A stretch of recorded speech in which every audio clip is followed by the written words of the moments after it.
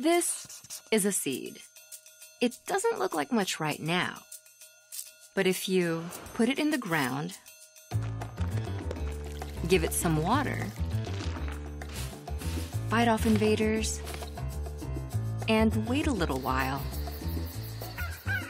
After a few weeks, with a little luck, you might end up with a head of lettuce. That's a lot of work for 100 calories. But what if we had an easier way of doing things? One that didn't require any soil, used much less water, and grew faster. One where food could actually grow itself.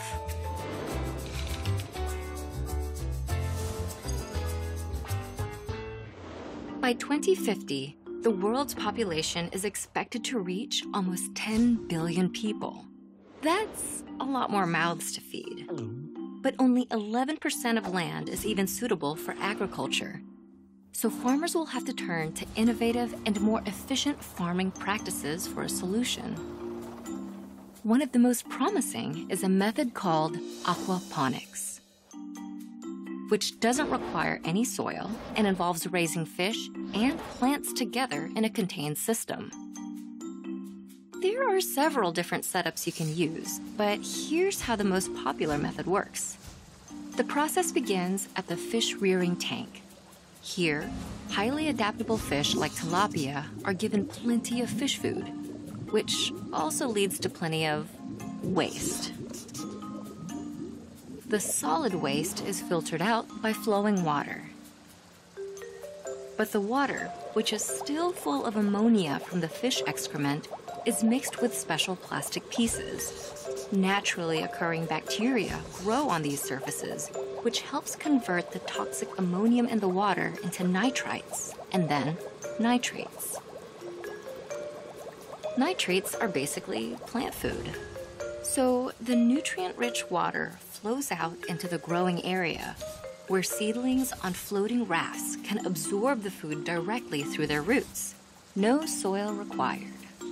Above them, energy-efficient LED lights are adjusted to provide the optimal color spectrum. All of this comes together, helping the plants grow up to twice as fast as land crops. And because the plant roots purify the water, the cycle can start all over again.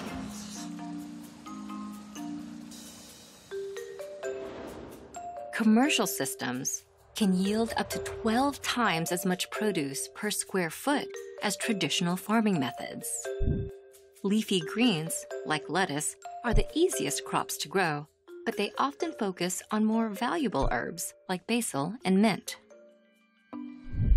Aquaponics is one of the most sustainable agricultural systems, but it still has a long way to go before becoming a go-to farming method. New developments are continuing to make the process more customizable, automated, and efficient than ever. Who knows? In the future, your salad might even be grown by a fish.